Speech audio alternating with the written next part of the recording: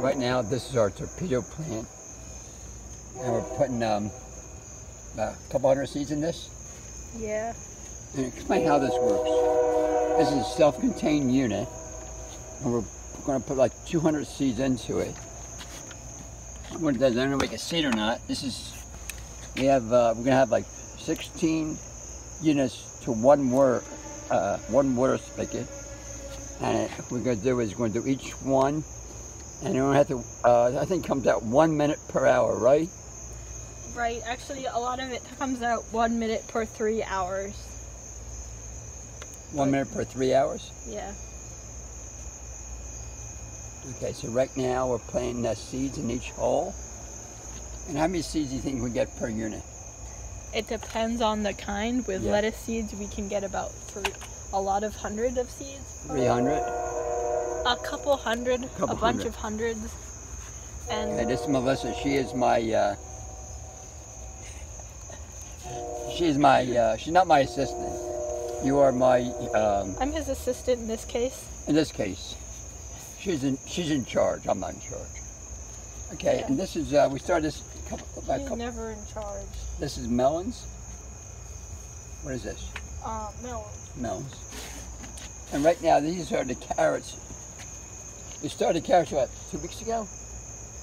Yeah, 3 weeks ago, a month ago. A month ago? Yeah.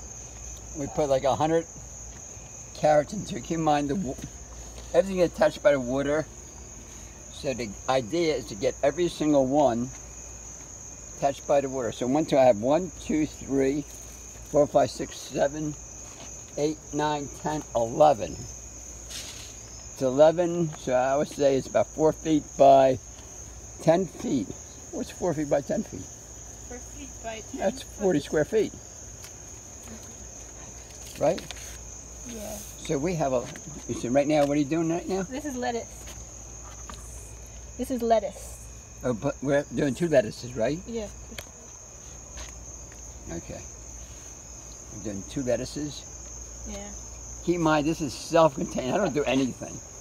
Shout out to Daryl from torpedobot.com.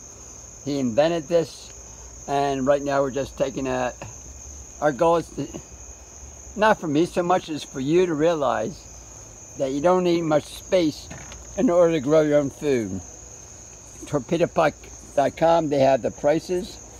These 2, we planted strawberries. It's maybe about 2 weeks ago, just coming up. Look at that. And we're also going to plant maybe 100 seeds around. Same thing here, we're planting strawberries. We're going to plant 100 seeds around. Right now, these are our tomatoes. We planted 6 of them. And when we planted them, they were dead. And they're coming back alive. And we're going to plant seeds. I'm not sure we're going to plant in there. This is our, look how great that looks. We planted 300 beets in there. And we have 1, 2, 3, 4, 5, 6. That's the orange tree. That's the lemon tree. Look at that. You see a little, is that a lemon? No. Oh, there it is. It's a little lemon. And we can pour more dirt in here. So you have 1, 2, 3, 4, 5, 6, 7, and 2 feet by about 10 feet. So that's 20 square feet, 60 square feet total. That's like thousands of fruits and veggies, and we're doing it. This is fig trees. This is big tree, fig trees and beets together, planting them together. Those we're going to plant seeds around. Let's see the rest of the garden. We did getting ready for all the plants. We got 15 blueberries bushes, and we planted them. Over here, the cucumber season is over, so we're starting another cucumber kale season.